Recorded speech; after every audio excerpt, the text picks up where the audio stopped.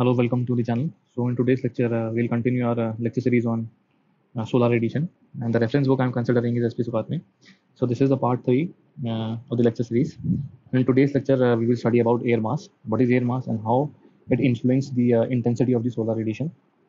So before going into the detail, let us first of all discuss what is beam radiation and what is diffuse radiation. Now, first of all, let us suppose this to be the Earth, and this dotted line is to be this is the atmosphere of the Earth. Okay, now the solar radiation falling on the atmosphere of the Earth is known as extraterrestrial radiation. Okay, we have already discussed about extraterrestrial radiation, what is solar constant in the previous part. So please do check out those videos if you want to have a clear concept about extraterrestrial radiation and what is solar constant. Okay, now the radiation received by the Earth atmosphere it is known as extraterrestrial radiation, and the intensity of that radiation it decreases as it passes through the atmosphere.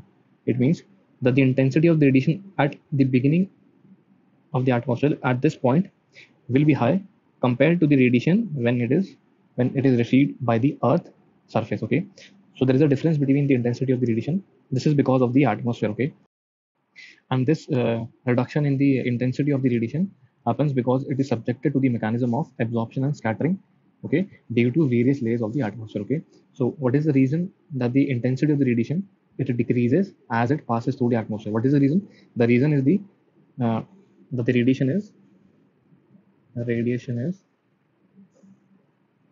subjected to the mechanism of absorption and scattering, okay, due to the various layers of atmosphere. Okay, now this is the reason that the intensity of the radiation it decreases. Okay, now absorption, most of the particles of various gases and particulate matter they absorb this radiation intensity, and so absorption by water vapor, gases and particulate matter. Okay, that's why we are familiar with the concept of greenhouse gas. So most of the greenhouse gases, they absorb the solar radiation and increases the temperature. That's why they are called greenhouse gases.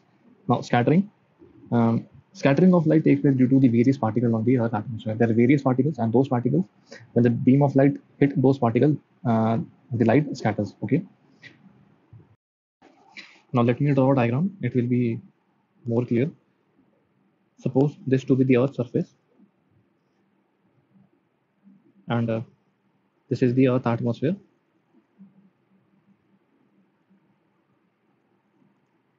Now the solar radiation, which is known as extraterrestrial radiation, falling on the Earth atmosphere.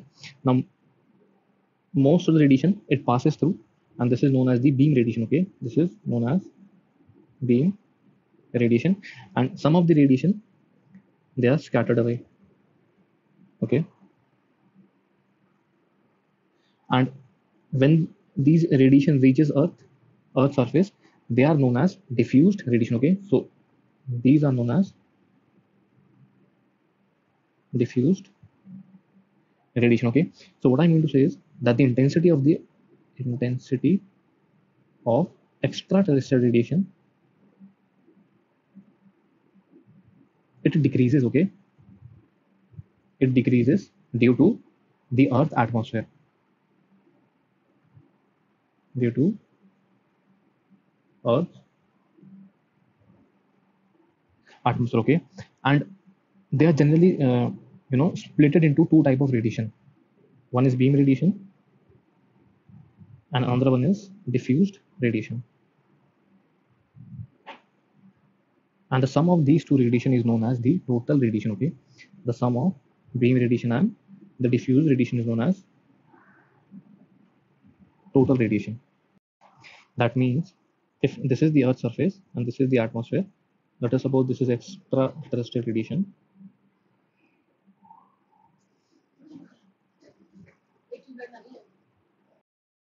Now this radiation is known as beam radiation, and the radiation which are scattered away due to the Earth atmospheric particles,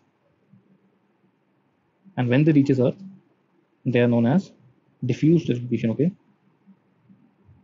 the sum of these two radiation is known as total radiation. Okay, now there is a decrease in the value of intensity from extraterrestrial radiation to the total radiation. Okay, there is a decrease in the intensity of the radiation because of, what is the reason? Because of absorption and scattering. Okay, so we have to keep in mind that extraterrestrial radiation, it has the maximum intensity, and as it passes through the Earth atmosphere, that value of intensity, it decreases because of scattering and diffusion. Okay, now we are in a position to learn about the concept of air mass. Okay, so what is air mass? It is denoted by the symbol m. Now it is the ratio between the distance traveled by the beam radiation before it reaches a particular location on Earth's surface to the minimum possible distance the beam radiation can travel. Okay, so what does air mass mean? Air mass is the ratio. Let us suppose this to be the Earth and this to be the atmosphere of the Earth. Okay, now this is the ratio between the distance traveled by the beam radiation before it reaches a particular location on Earth. Let us suppose this is the particular location where the beam radiation is needed to be traveled. Okay, this is Sun, this is Earth. Now this is the beam radiation. Okay, now the distance traveled within the atmosphere from here to here. Okay, this distance A to B. Now the ratio between the distance traveled by the beam radiation in the atmosphere. Okay, in the atmosphere, this is important, before it reaches a particular location on Earth. So A by B divided by to the minimum possible distance a beam radiation can travel. What is the minimum possible distance a beam radiation can travel within the atmosphere? Okay, what should be the minimum distance? This is the minimum distance a beam radiation, minimum possible distance a beam radiation can travel. Okay, so this is A dash and this is B dash. So the air mass is the ratio between the distance traveled by the beam radiation in the atmosphere before it reaches a particular location on Earth to the minimum possible distance a beam radiation can travel within the atmosphere. Okay, so air mass is AB by AB, A dash B dash. Okay, now mathematically there's another formula for air mass which is equal to 1 upon cos theta z. Okay, and theta z is known as zenith angle. Now what is zenith angle? Let us suppose this to be a horizontal surface on the Earth. Okay, this is a horizontal surface and the normal to the horizontal surface. This is the normal to the horizontal surface, and this is the angle between the beam radiation and the normal to the horizontal surface. This is known as zenith angle. Okay, now we will talk about solar angle or the solar geometry in the next lecture in detail. For the case of air mass, we are only studying about zenith angle. Okay, now there's another way to write air mass, AM. Okay, now what does AM1 means? AM1 AM1 means that the distance traveled by the beam radiation at a particular location, that location becomes B dash. Okay, so this becomes A dash B dash divided by A dash B dash.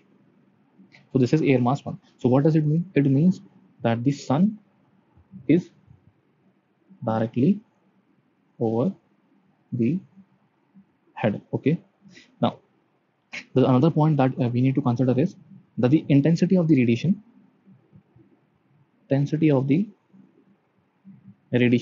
somewhat depends on the air mass. Okay, it is a function of air mass. Why? Because a beam radiation will travel more distance, okay, from A to B dash, A to B.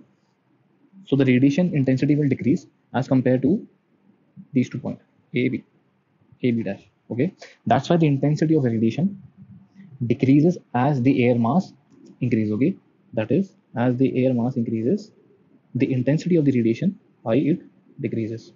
Okay, so in today's lecture, we have completed the concept of air mass, and hopefully in the next lecture we will study about the geometry of the sun geometry. Okay, and we'll consider various angles. So thank you for the lecture.